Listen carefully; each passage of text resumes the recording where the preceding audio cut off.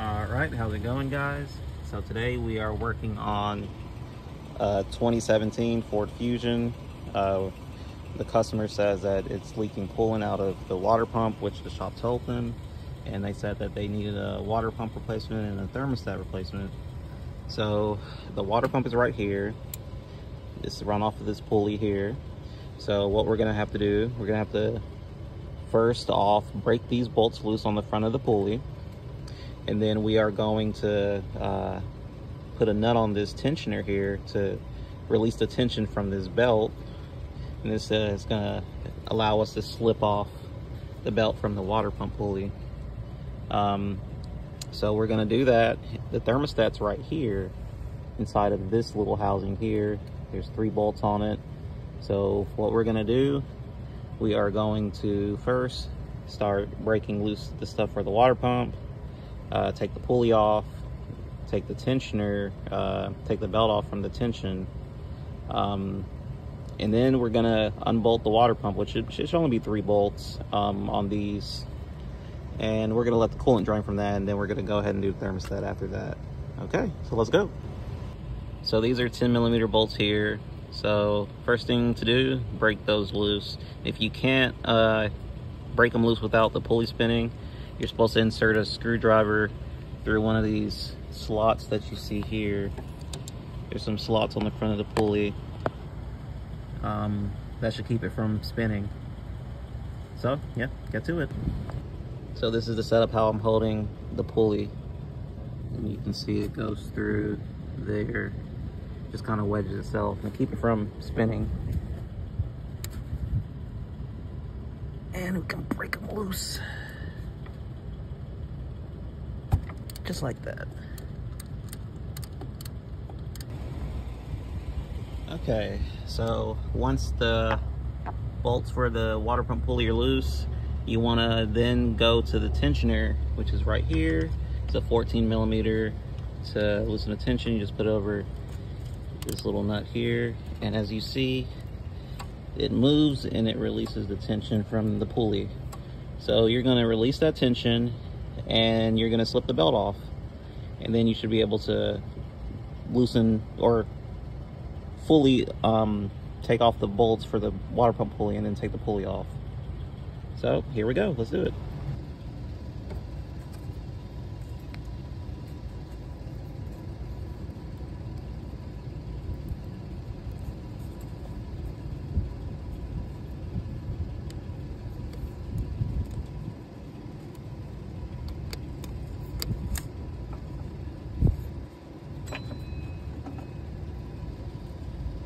Just like that. Okay, now with that off, you should be able to just reach down here and loosen the bolts for, or completely remove the bolts for the water pump pulley. So that's what we're doing now. Okay, so now we're getting ready to remove the water pump right here, and here's our new one. And if you see, it's oriented, you know, like this on the car. You can see both of them. And there are 3 bolts you have to remove here. You have to remove this one, and then that one under there. So that's what we're gonna do now. And I would say before you do this, you're gonna have a lot of coolant spilling out here. So what I would do is, you know, kind of put something under here to shield the alternator and, you know, everything else. You want to protect that stuff so coolant doesn't just dump on everything. So I'm gonna, you know, tear off a piece of cardboard once I'm about to actually, you know, pull out the thermostat, or I'm sorry, pull out the water pump, and that should at least help the coolant kind of go over the belts and just onto the floor. Or, you know, I'm gonna use a drain pan. Actually, I'm gonna put a drain pan under here, so it at least lands on a drain pan, aka the floor for some people, but that's okay. So right now I have the water pump separated. The seal is right there, that black thing that you see around the edge of it. Basically, to let it drain out, just, you know, pull the water pump back a little bit. You know, maybe you might need a flathead screwdriver and just, you know, pry under the edges where the fasteners go. Not too far in here. You don't want to mess up the seal or the cast on the engine where it seals. But yeah, I'm just gonna let it drain out here, and then once that's good to go, I'll go ahead and put the new one on.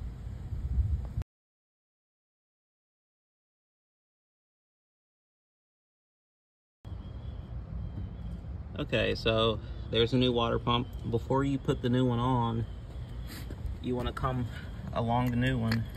This is the one I'm just going to show you, but you want to put some grease or maybe some oil or just a very thin film of it around the O-ring here, and that's going to help you seat it back in to where it goes here.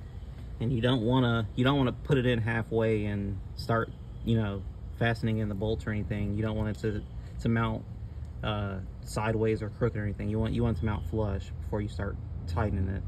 So yep, that's going to help you do that. And I'm about to put the fasteners back in, and then I will get going on the thermostat. Okay, the water pump is done and back on the car. So let's move over to the thermostat housing and thermostat. So the new part actually already comes with, if I can find it, the new part comes with it. Thermostat already housed in it.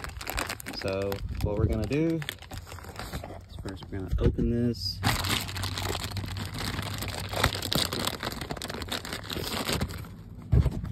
And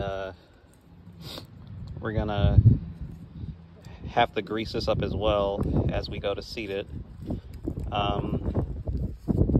So yeah, we're gonna take off those 3 fasteners. Actually, first we're gonna take off the clamps on these hoses, pull those back, and then we're gonna take the hoses off, and then we're gonna take the 3 bolts off, remove this, and put the new one on. All right, let's go. I'm gonna be using my vice grips, my clamps, to get these off. I'm just gonna pry on those, pull them back, and I'll show you guys what that looks like after I have it done. So you just want to come down here, pry on these. So I already have this one pushed back, so I'm gonna get that one over here. Maybe it might be easier to remove this connector. Not sure yet. I think I can get it without it, but it should help. Okay, so what I figured out is it's a lot easier if you take off this clamp right here to the reservoir that goes to this distributing pipe.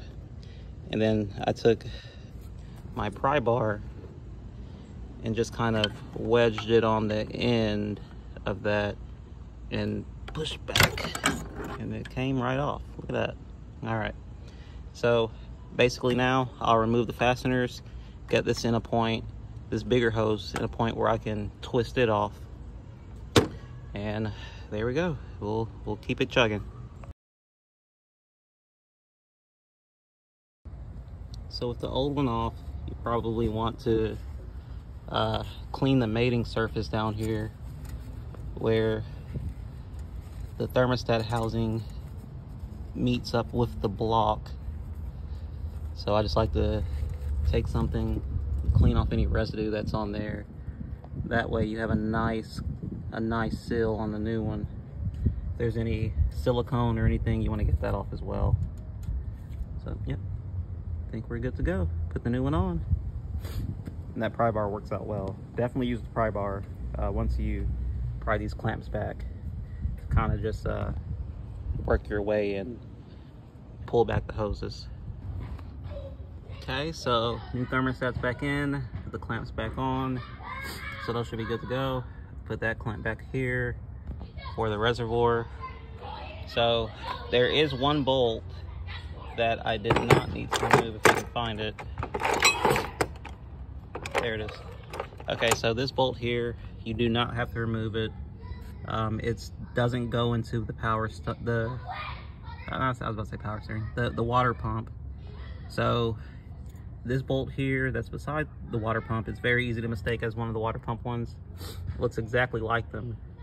So yeah, I'm gonna put that one back in, put the pulley back on for the water pump, put the belt back on, put this clamp back on here, and we should be good to go. I'm just gonna put some coolant in it and heat cycle it. Let's see if it leaks anything.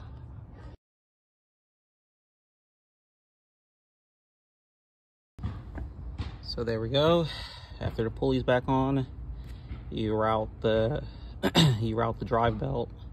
So here's a belt orientation picture for those who need it. I'm gonna post that somewhere up here, around somewhere. But yeah, pretty straightforward. Nothing crazy. Don't really have to even get under the car, like a lot of tutorials suggest. So there you go. Make sure you fill that back up, which I've done, and give it a shot. Start it, and you may be good to go. Go driving.